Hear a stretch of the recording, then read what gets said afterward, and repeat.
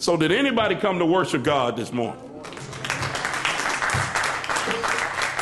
When I think of the goodness of God and all God's done just for little old me, my soul, my. And I know there'll be some other believers in the house today when you think of what God has done for you.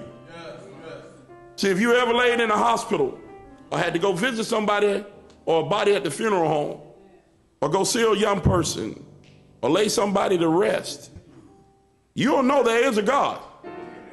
You'll know that without a shadow of a doubt.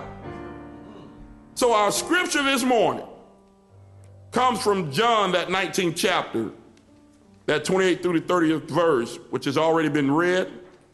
In our church, we stand for the reading of the scripture, but we say in the business, do as accustomed that you do.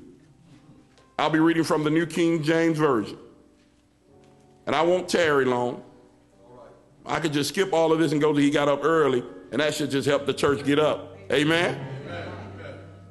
But, you know, we live in a different time now. Well, we've got to give you some substance to take with you.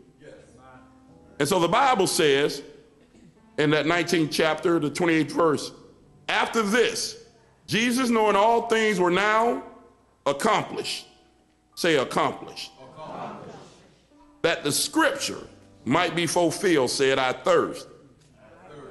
Verse number 29 says, now there was a set vessel full of vinegar, and they filled the sponge with vinegar and put it on a hyssop and placed it to his mouth. Some would think that would be nasty, but we're going to get to that. When Jesus therefore received the vinegar, he said, it is finished. And he bowed his head and gave up the ghost.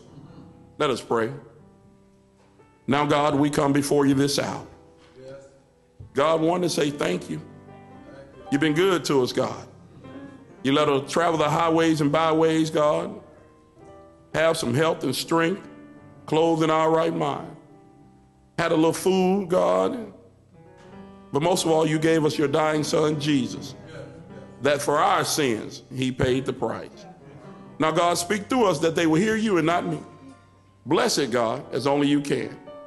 In Jesus' name, amen. So you heard my bio, and while they were reading the bio, I was up here saying blah, blah, blah, blah, blah, blah, blah, blah, blah. All of that means absolutely nothing to you. But the last line should. And it said to serve God by serving his fellow man. You're not concerned with where I grew up at, who I'm married to, how many kids I got. You're not concerned about all of that.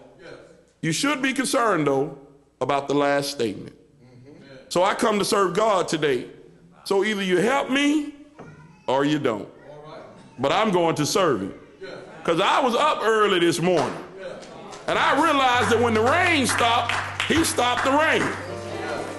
He caused the wind to blow.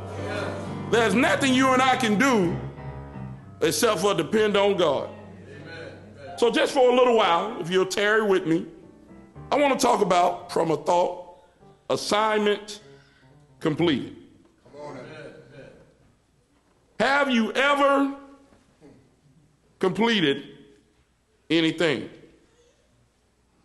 Maybe your goals were to graduate, lose a few pounds, get in better shape, start a business, get married, have some children, become a millionaire, get a record deal. For my young people, make good grades, graduate high school, graduate college, so on and so on and so on. Have you ever completed anything? Now let me make this a little more personal. Have you ever completed anything for God? Maybe God called you to do something and you wasn't sure it was him calling you.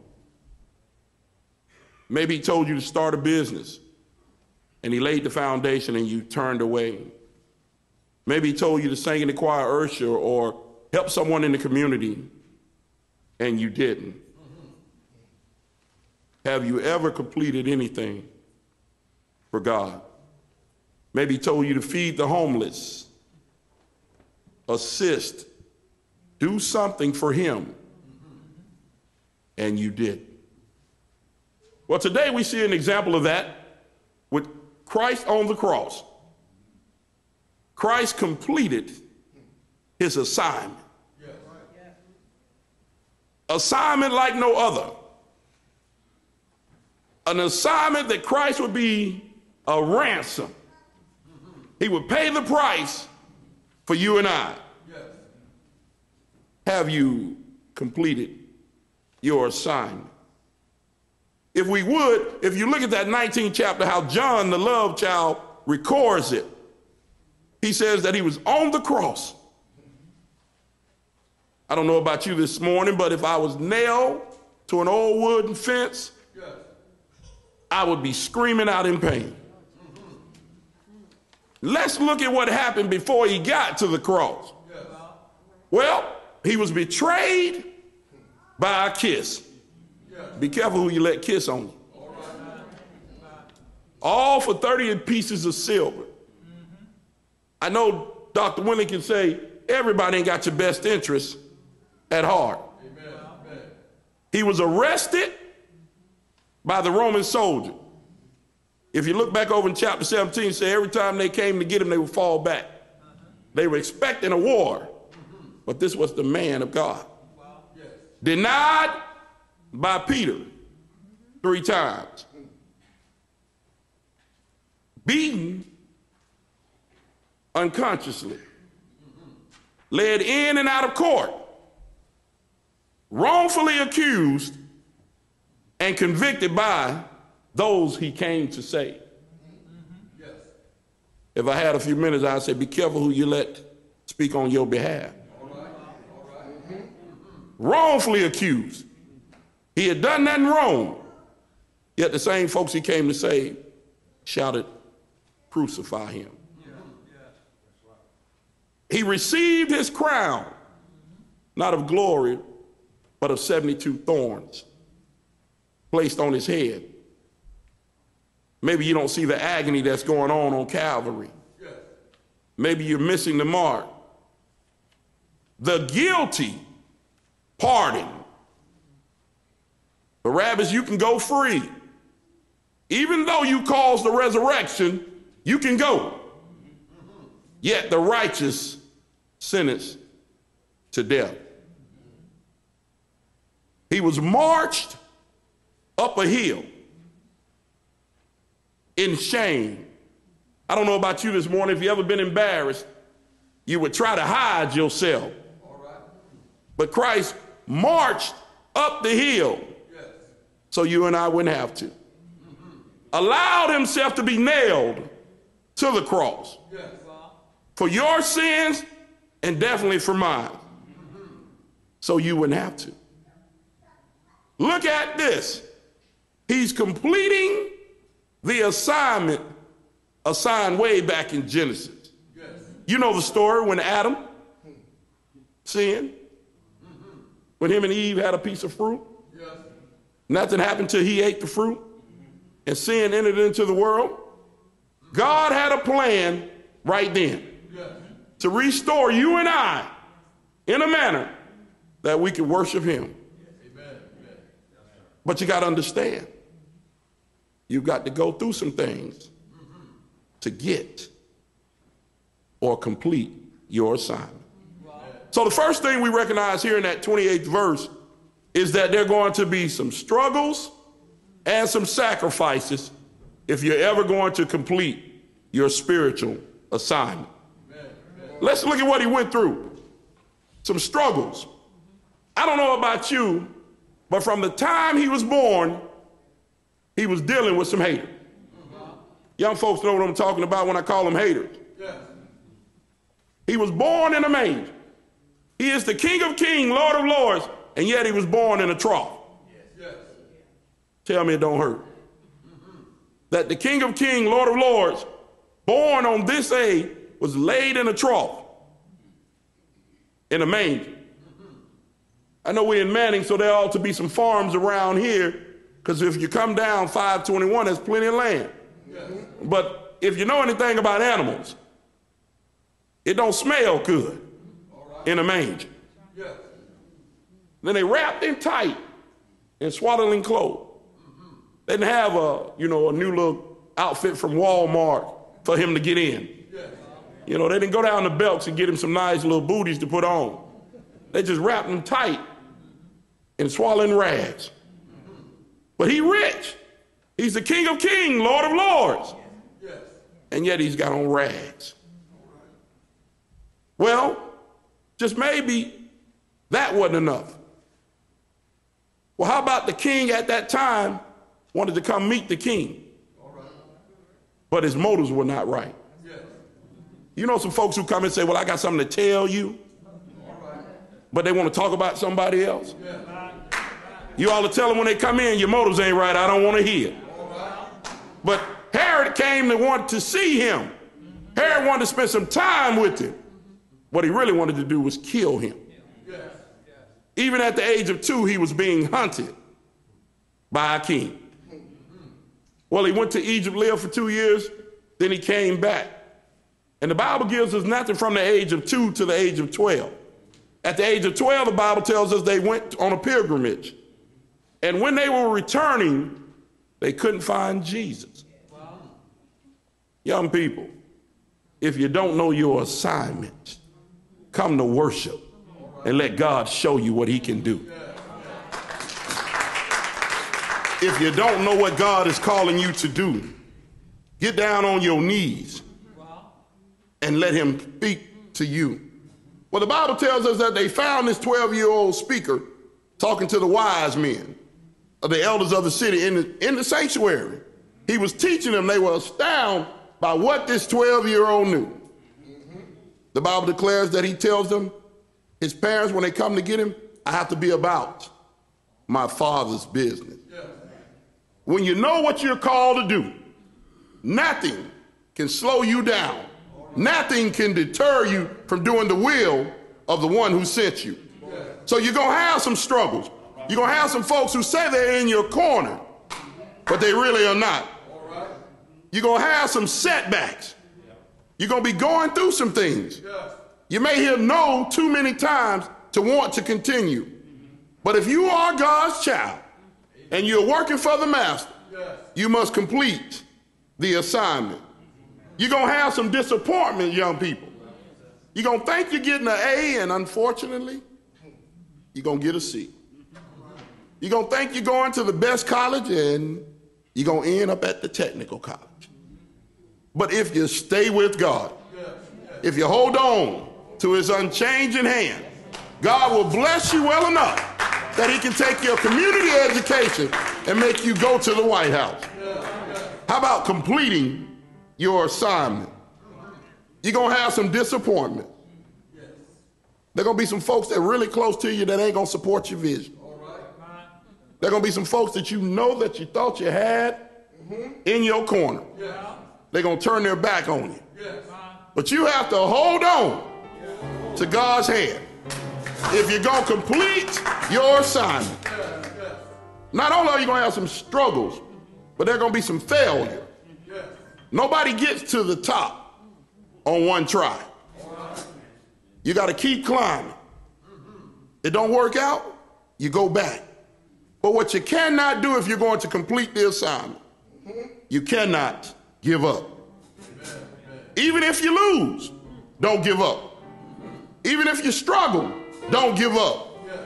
Even if you have to start over and over and over again, don't give up. Complete your assignment. One more thing you need when you're doing the work. You need a prayer life. And I'm afraid in the 21st century in which we live in and all the mess we see, all the information we're fed, our prayer life suffers. So you wonder why the assignment isn't completed yet. You wonder why you're still struggling, because you're not talking to the right person. You can call on all of the TV show hosts and all of your best friends, but you need to call King Jesus. If you call on Jesus, if you just call on Jesus, if you just reach out, he'll reach down. He'll pick you up. Somebody know he done what? Turn you around. Place you on solid foundation. Giving you the strength to run the race. But you got to call on him. The psalmist writes that I'll look to the hill from which cometh my help. All my help coming from the Lord, who made the heavens and the earth. The Bible says, seek ye the kingdom of God and his righteousness first, and all these other things you want shall be added unto you. But we go about it backwards. We seek all the worldly stuff first, and then try to get Christ on the back end. If you're going to complete the assignment, you got to call on Jesus. You got to spend some time with him. And I'm not talking about just Wednesday and Sunday. I'm talking about some early in the morning times. I'm talking about some midday struggle times. I'm talking about when the husband and wife can't get along times. I'm talking about when the kids are going wayward times. When you got to go down to the police precinct, pick up a child. You got to call on him all the way there and back. When your money's short and bills are due, you got to call on him. When you're driving and something happens, stop, call on him. Say, Lord, I need you, Father. If you don't have a prayer life, you got to develop one. I remember when we were their age and we used to say, now you lay me down to sleep. I pray the Lord my soul to keep. If I should die before I wake, I pray the Lord my soul to take. We didn't understand it. We just said it because Mama said we had to say it. But God has kept us. And now when you get a little older and you experience some things called life, you understand what that prayer means.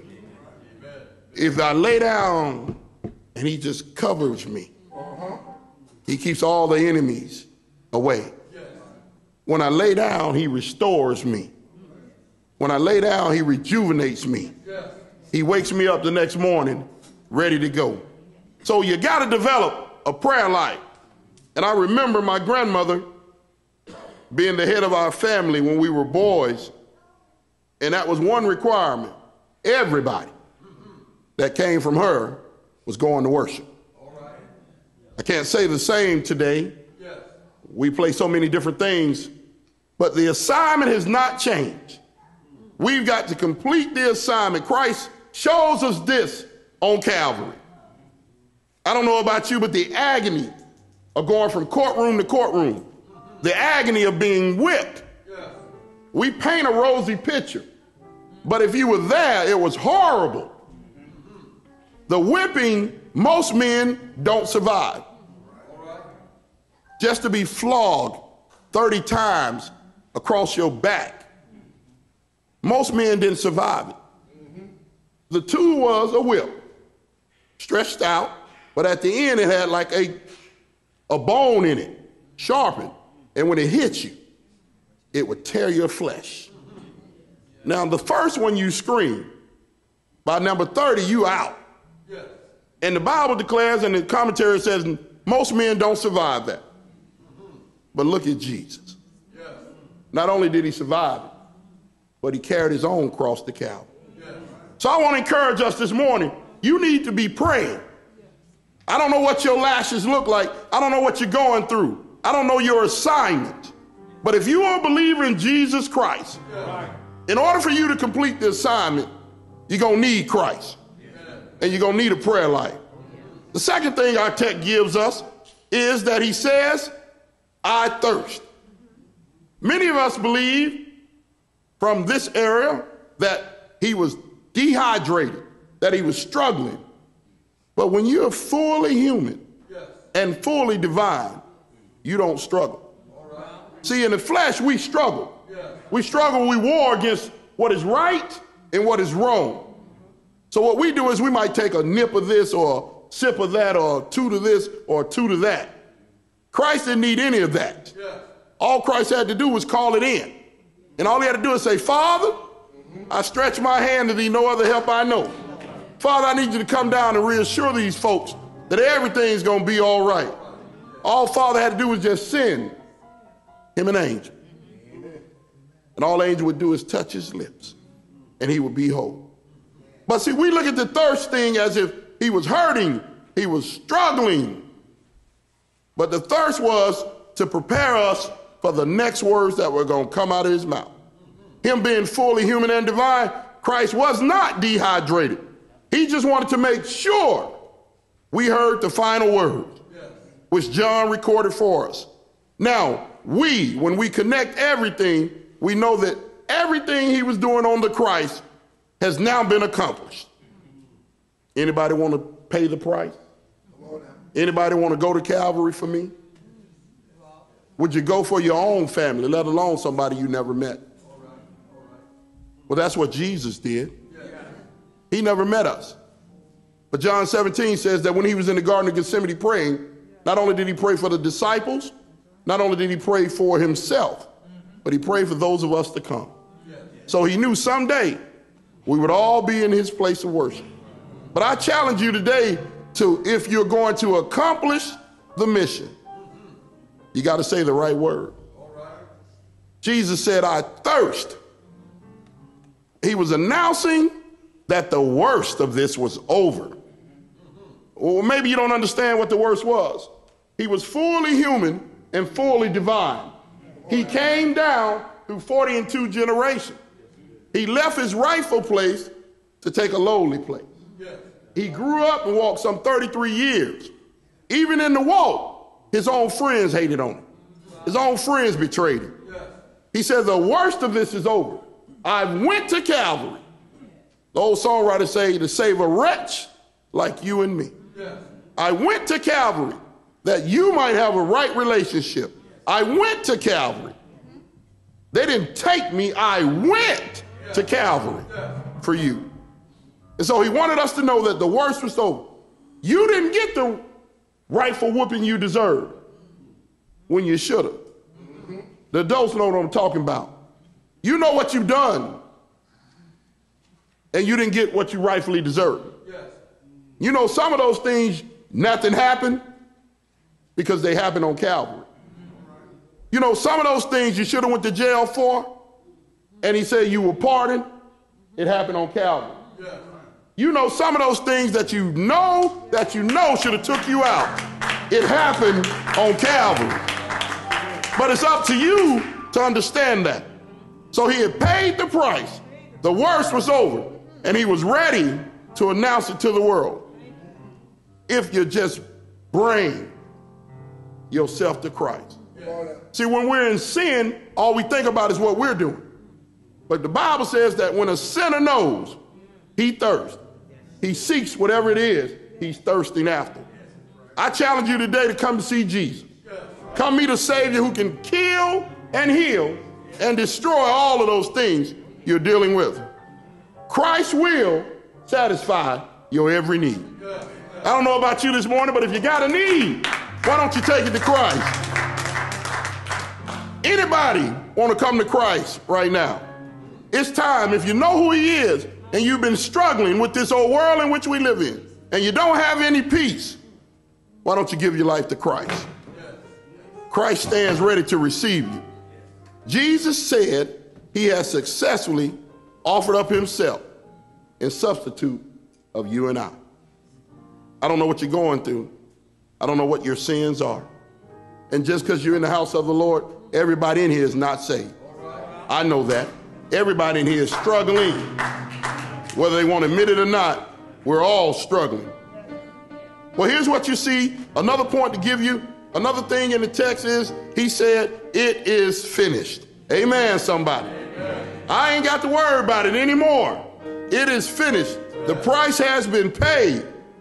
Not only did he say, I thirst, but the Bible says he cries out in a loud voice, it is finished. He bowed his head and gave up the ghost. Whatever you're going through today, whatever you're dealing with, you can say it's over now. When you give your life to Christ, you can say it's over. We see him here on the cross saying this for me and you over 2,000 years ago. he cried out with a loud voice, "It is finished." No more anguish, no more wailing, no more crying, no more moaning. The tremendous assignment has been completed. Jesus died with a cry of victory on his lip. What did he get victory over? Over death, hell, and the grave. Victory over Satan. Victory that you and I might have a relationship with the Father. That's good news this morning. That we've been redeemed and purchased by the precious blood of Jesus. That's good news this morning. That we now have a true relationship because of what happened on Calvary. It's good news that you and I can love one another. It's good news that we have a brother who intercedes on our behalf. It is good news that his works, his assignment is completed. I don't know about you this morning, but whenever you get an assignment completed, if I was a student, I'd be looking for an A. All I want to hear him say is, "Serve it, well done." Service, well done. You've been faithful over a few things, but I'm going to make you ruler over many. I don't know about you this morning, but on this morning, a lamb was slain that you and I would be saved. A lamb was taken to Calvary that you and I would have a right relationship. His task was adequately done, and he brought glory to the Father. I don't know about you this morning, but Jesus has accomplished his assignment. Well, the Bible tells us they take him down. He fulfills the promise that none of his bones would be broken. The Bible tells us they pierced him in his side. You heard it this morning. It was the blood that came streaming down.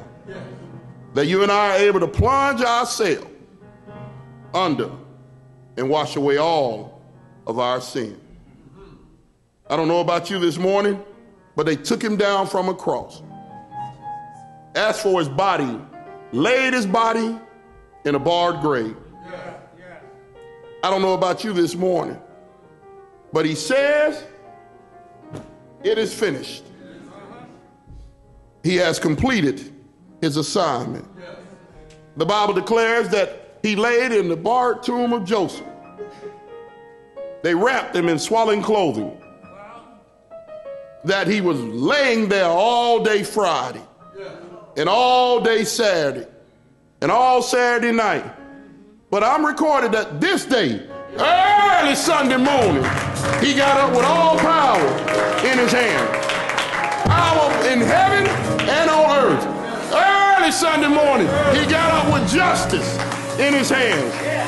Early Sunday morning, he got up with love in his hand. Early Sunday morning, he got up with healing in his hand. Early Sunday morning, he got up for you and for me. Early Sunday morning, he redeemed our soul. Early Sunday morning, early Sunday morning, he was there for you and for me. Assignment completed. But that's not how the story ends. Somebody knows something about the story. That's not how it ends. He's coming back. He's coming back. Will you be ready when he comes back? The Bible says the man knows the day nor hour when he's coming back. But he's coming back. And if you would allow it to be with what you see, you would say he's on his way. So let me ask you, will you be ready? Will you have completed your assignment that he called you to do? Have you raised someone in the name of Jesus Christ? Have you taught the word of God? Have you lectured? Have you taught? Have you fed? Have you served? Have you done what God has called you to do? It's up to you. The Bible says when he come back, he coming back for a church. Not the mortar, not the building, but the heart of man and woman. And he will separate the wheat from the chaff. So if you don't know, get in your word, get your assignment, and complete your assignment. Amen.